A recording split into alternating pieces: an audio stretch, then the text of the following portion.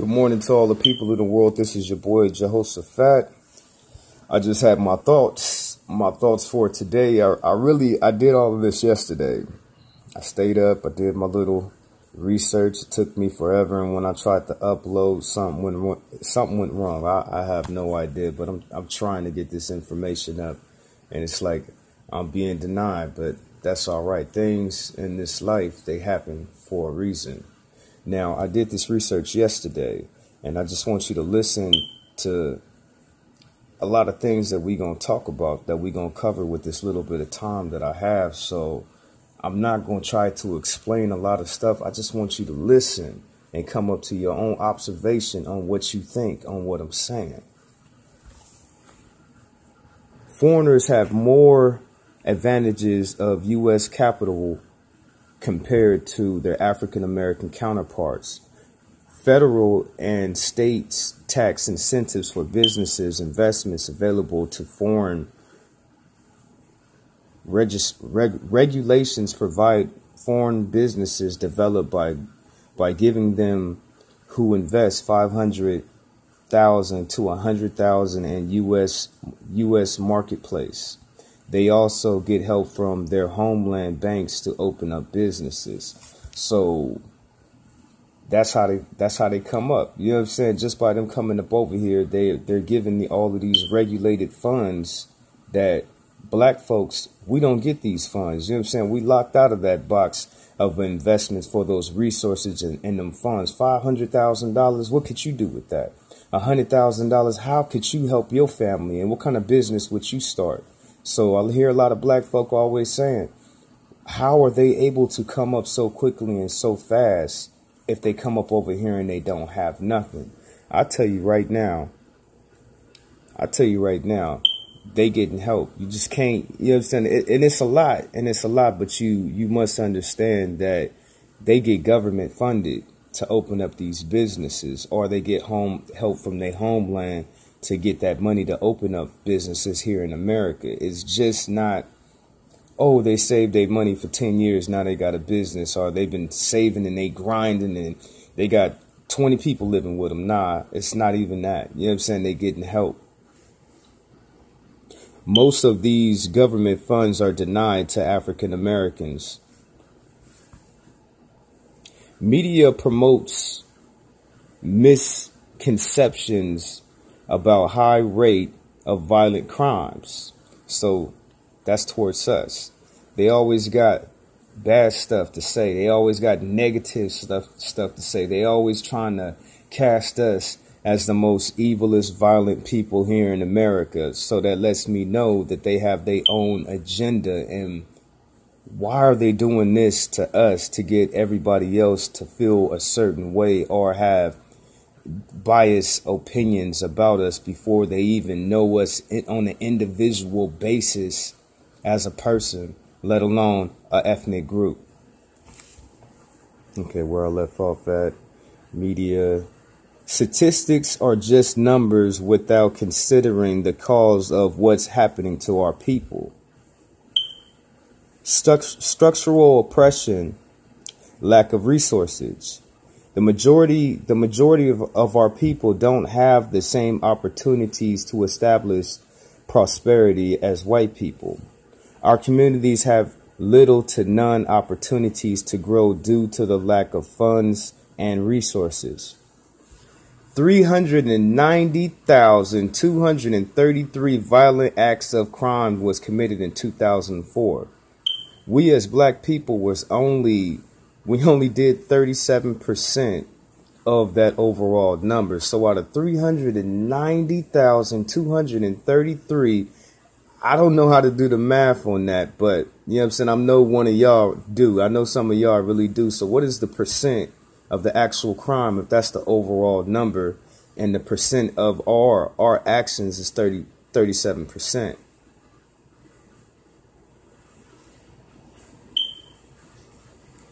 And I'm gonna tell you right now, the 37%, to me, that number seems kind of faulty.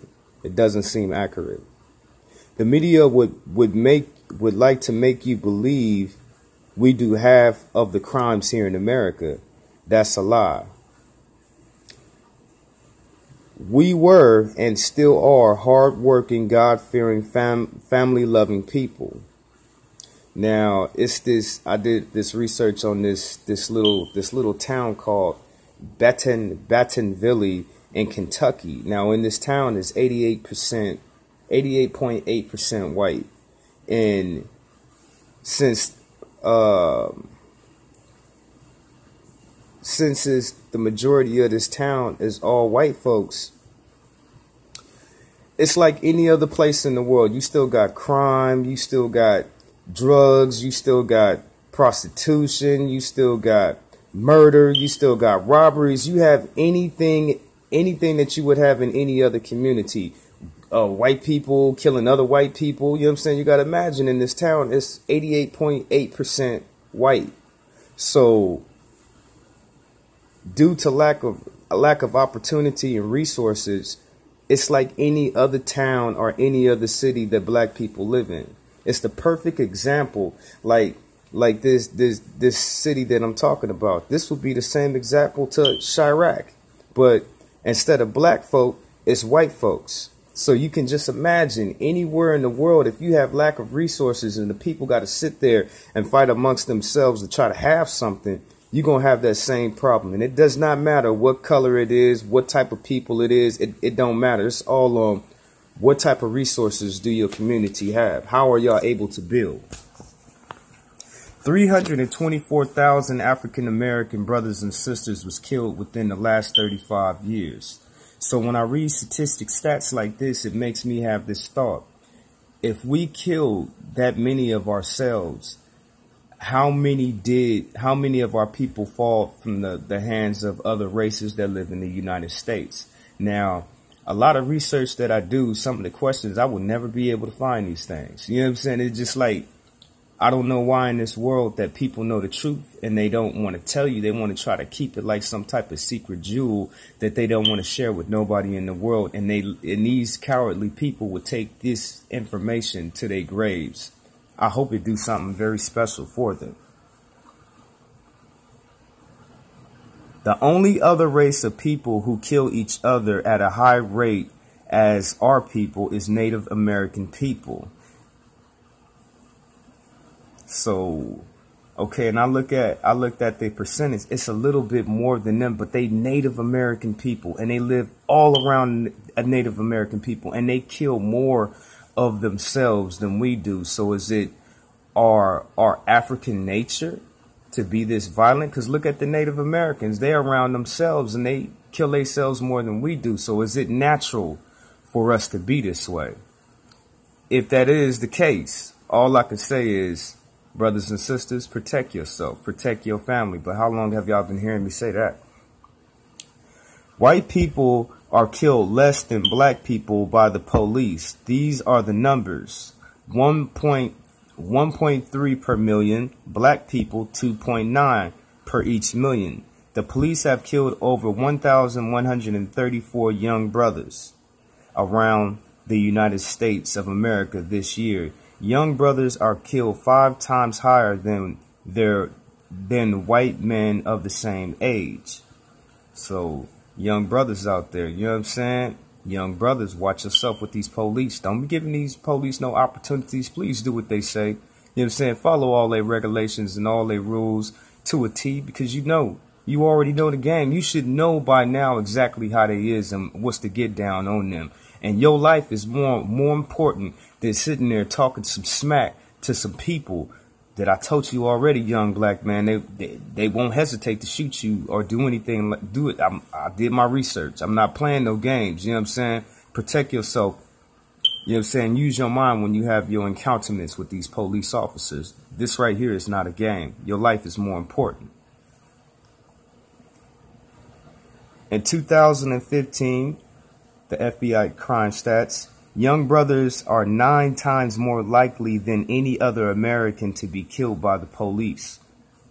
You know what I'm saying? You know what I'm saying? 9 times more than any other American person. Watch yourself. Protect yourself. Use your brain before you're going to use your brawn against these police. Please comply to what they saying to you, because you already know. You know what I'm saying? You should already know the game by now. 1 in every 65 deaths of young black brothers is killed by the police in America. 71% of police who